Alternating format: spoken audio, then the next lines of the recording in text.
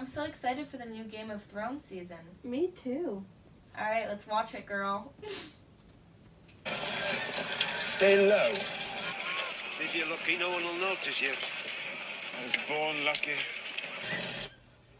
Perhaps we should sue for peace. Wait a minute. What do you know about dwarfism? It's funny you say that. I actually have a friend. His name's Aiden, and he's diagnosed with achondroplasia. He's 12 years old. Can I meet him? Sure. Alright. Okay, yeah. Can you guys introduce yourselves? Yes, I am Dina Harris, and I am Aiden's custodial grandmother, and I am also the president of the Puget Sound chapter of the Little People of America organization. And my name's Aiden Harris, and I'm his grandson. And how old are you? 12.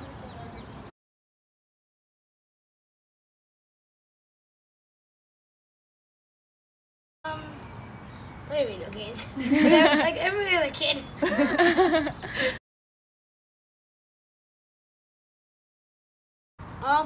Me and my friend Michael play on the Xbox together, and like at school, I play football, tag football, not like tackle football.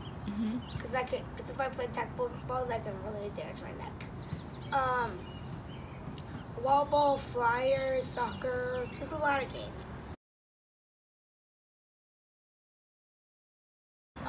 People that don't know me, they like stare at me, just like stare at me for like 10 to 15 minutes or so, and then they just start pulling out their phone and like just take a video of me. When I was like 10 or 11, we went to the Pacific Science Center, and I took my Segway, and then when we were leaving, there was this girl. I had her phone out. It was like pointing it at me. I was like, what? And I don't know if she was taking the video or not.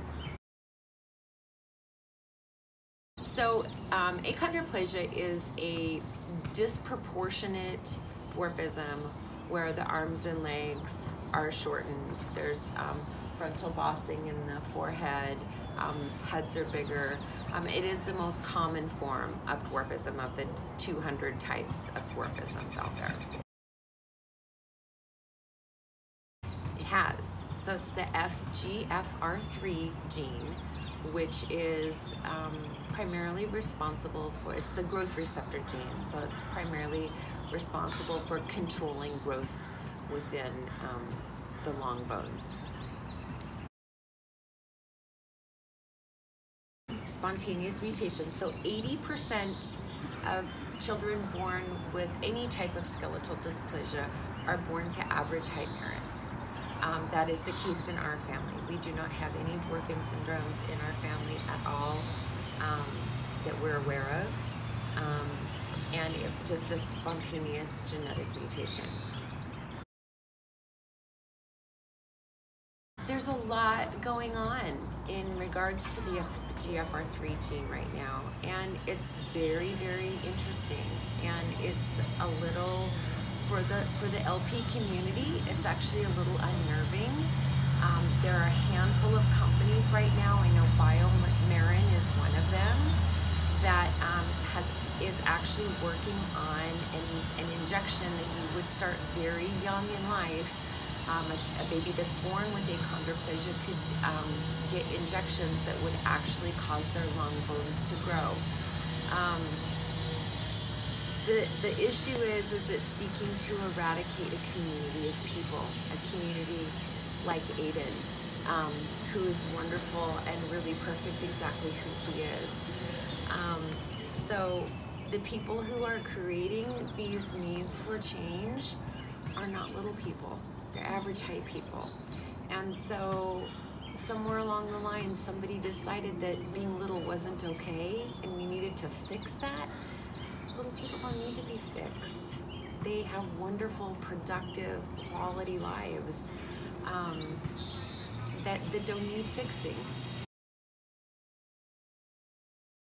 Yes, so I became involved about 7 years ago we've always been involved since the time he went to his first meeting when he was about 6 months old, but I've been involved actively for about 7 years on the board of directors in the Puget Sound region.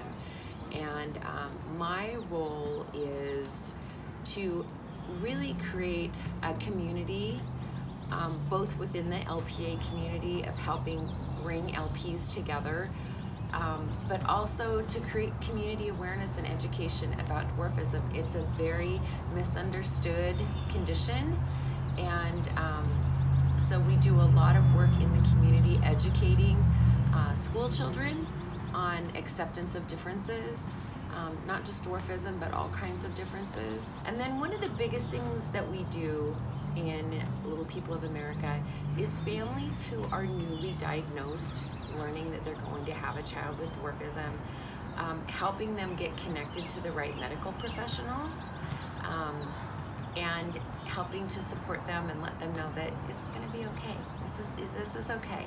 It's your life is going to be a glorious, wonderful life, and so is your child's. And so that's one of the things that from the time that Aiden has been very young, we have always told him that your body may be smaller than everybody else's, but your voice is just as loud, and to use it to advocate for yourself, to advocate for others, to educate, to inspire, and he's done a really, really good job of that. Wow, I'm so glad I got to meet your friend. Me too. I'm so glad we got the opportunity to learn more about achondroplasia.